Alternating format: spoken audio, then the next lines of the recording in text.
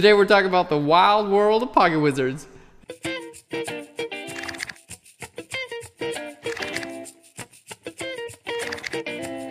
Hey guys, welcome to Phlearn. My name's Aaron Nace. You can find me on Twitter at AKNacer. You can find me here on Phlearn 5 days a week. We make these videos to help you guys get better at Photoshop, photography, and life. Today we're talking about pocket wizards and radio transmitters. Now I'm going to show you guys pocket wizards because these are honestly my favorite, and I'm going to tell you a little about how I use them, how you guys can use them. But there are a lot of different other options when it comes to radio triggering. So these are what I use, but I want some input on what you guys use and what you figured out. So here's what these are. I'll just get one for you. This is what a pocket wizard is, and it's a radio transmitter. Basically, it sends a radio signal from one of these guys to another one of them. There we go.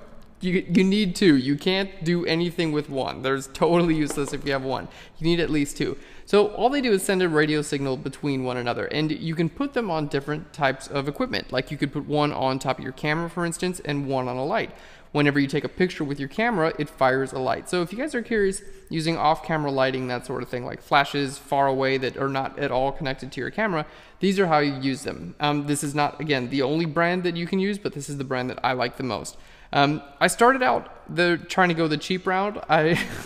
If you guys have read David Hobby's, he's got an awesome website called strobes.com. He talks about these as well. But I started out trying to use the eBay triggers, the cactus, whatever, and this was years ago, because there were not a whole lot of options then, but they were really cheap and they were so unreliable that after doing like a photo shoot, like a real shoot, and they just totally stopped working during the real shoot and basically ruined the shoot, I decided to bite the bullet and buy these. So the bad part about pocket wizards is they're expensive and you need a lot of them. I think I have like 8 or so, and I didn't buy them all at once. Like I bought 2 and then I bought a third, and then a couple months later I bought another one.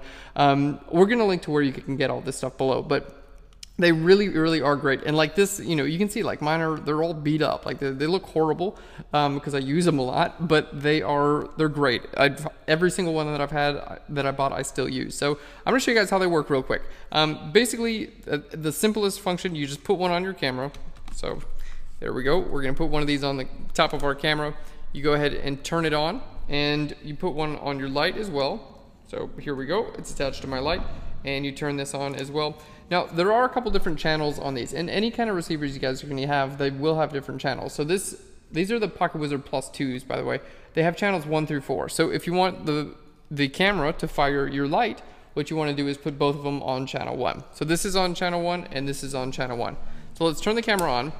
And before you do anything like this is already plugged into this light. This is just a white lightning. Nothing too fancy here. You want to hit this button to make sure you'll test it and to make sure that the connection from here to here is good. So let's hit that, and it didn't do anything. So I didn't do anything because I didn't have the Pocket Wizard on. You got to turn it on too. Apparently that's important. There we go. So let's hit this test button. Cool, and you guys can see, hopefully it'll show up in the camera, but this light is firing now. And this is an off-camera flash. I've got another speed light. You can use those as well. So that's good to go. Now, that's the connection there. Well, let's text our next connection, and that's just gonna be on top of the camera. We'll hit this button here, and you can see what it's done. It's sent a magical fairy from here to this other one, and it's telling it to fire this light. And they have nothing to do with each other. This is a camera that has nothing to do with this light, but whenever I hit this button, it fires this light, which is great. Now, it also knows that whenever I wanna take a picture, let's just set this to manual focus here. Whenever I wanna take a picture, it'll take exactly when the camera fires, it's going to send a signal to this other Pocket Wizard, which sends a signal to the light to fire. So they sync automatically. Whenever I take a picture with this camera, see, there are no wires attached to it at all. It will fire this other light, which is exactly what we want. You can walk around with this all day long, and it's just going to radio trigger. So this is the most simple operation of how Pocket Wizards work. You can put these on multiple lights, and you can just you could fire 20, 30, 50 lights at the same time if they're all in the same channel. Okay, so that's a very simple operation. The next thing I'm going to show you guys with using these is with a speed light, and you can also use these as well. So a speed light is going to have the same connection here, but on the side of the speed light, you have a different port. It's actually a sync port, and if your speed light has something like this, you can use one. Not all speed lights actually are, not all capable. I don't think the 430EX2 by Canon has one of these sync ports, but if yours does, you can click on there and you just hook this up, and then we're gonna do the same thing. Here, I wanna test this. There we go, it did work, and let's hit this test button on here. Cool, and this fired as well.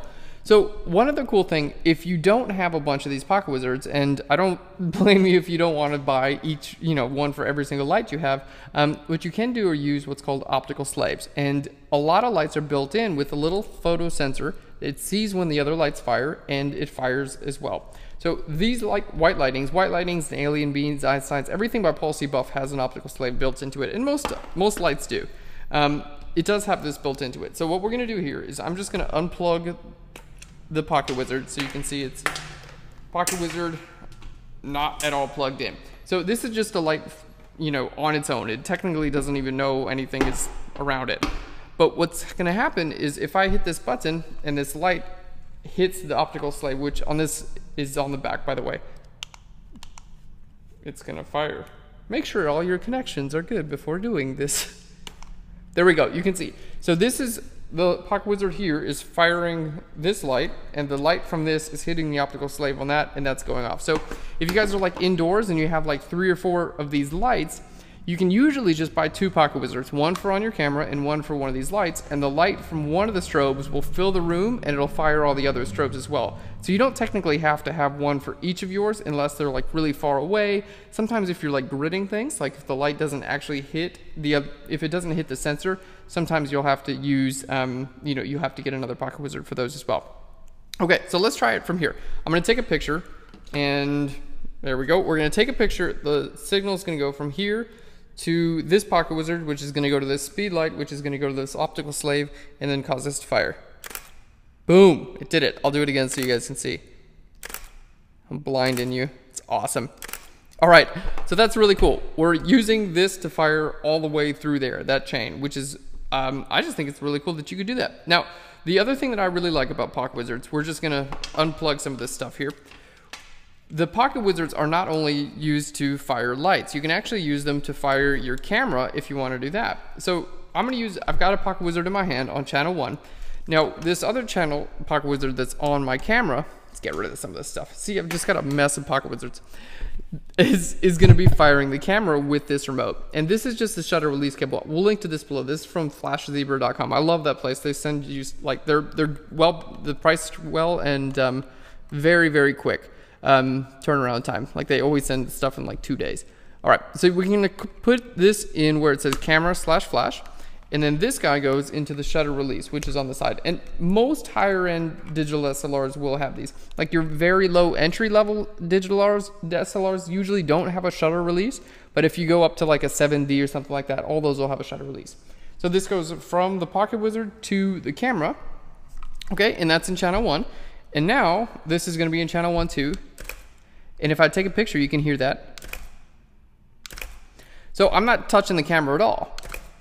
This pocket wizard is taking pictures with my camera. Now this, for those of you guys who are interested in doing like self-portraits, this is perfect.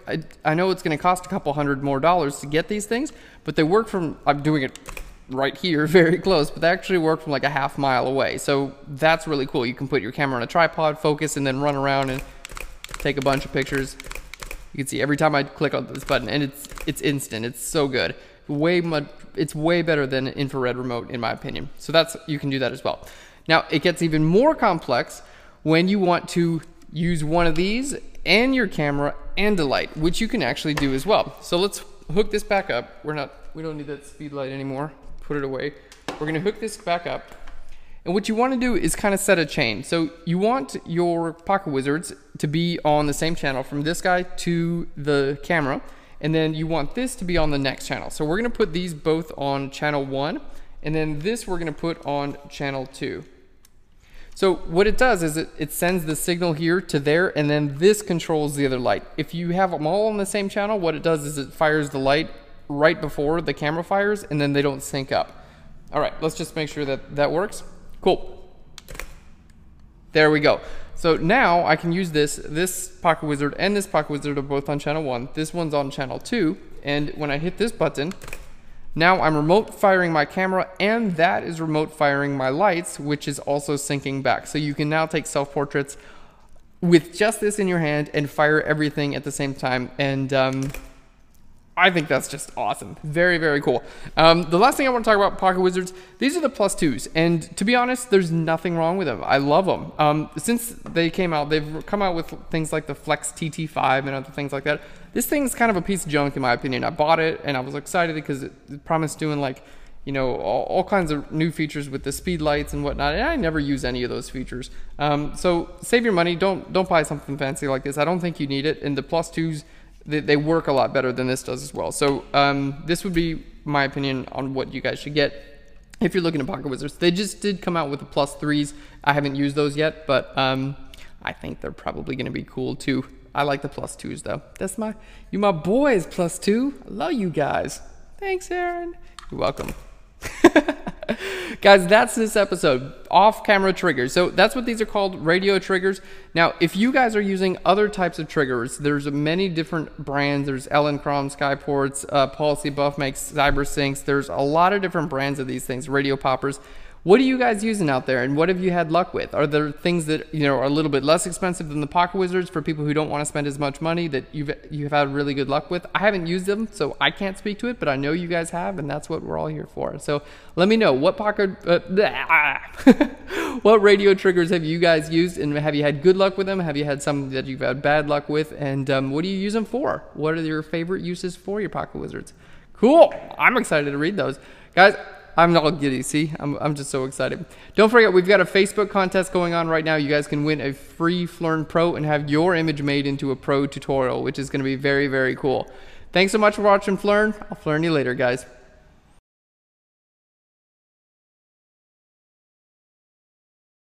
If you were a woman, I would marry you, Pocket Wizard. I love you so much.